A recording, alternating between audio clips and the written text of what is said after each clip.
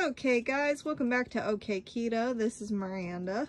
I promised a little recipe video, but I'm not even sure you would consider it that. I'm just really winging this dinner because I want something that has a variety, because I don't want to meal prep and eat the same thing all week. So right here I have basically beef tips that are made for stews. That is my fiance's cat coming to watch what I'm doing. I got gloves to handle the meat because it's what I prefer to do. Got some extra virgin olive oil, some sea salt, some black pepper. I bought some of this roasted garlic and herb seasoning. It has no carbs, as you can see, which is good. And then I'm gonna have these butter balsamic glazed vegetables with it. And these, here are the nutrients on that. So it's 5 net carbs per serving, but that's not too terrible. I'm allowing myself 20 a day. And Meg here is gonna be my little helper, I guess. Maybe.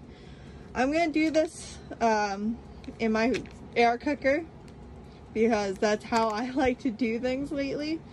So the first step for me is going to be put my beef onto this plate.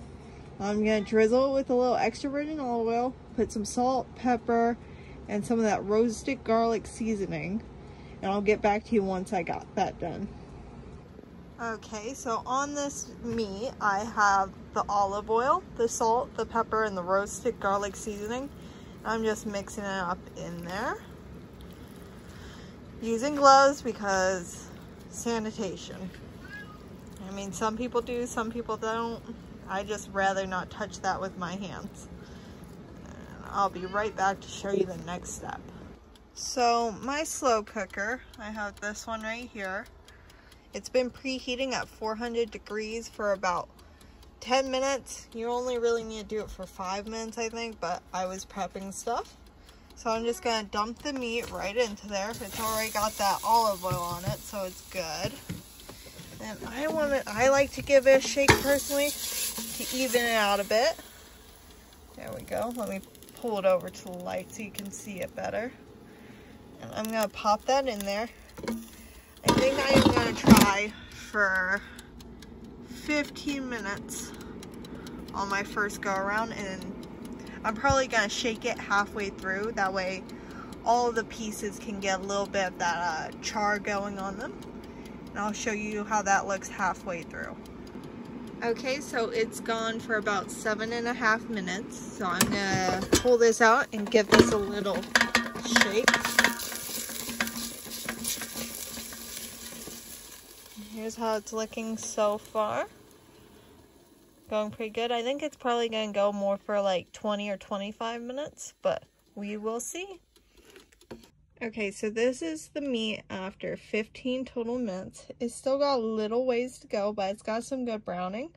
So I'm going to add the vegetables and do it for another 10 to 15 minutes, and we'll see how that is.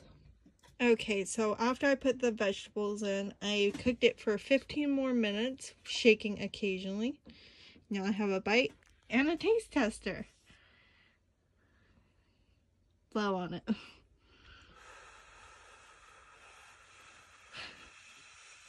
Okay, you can stop blowing.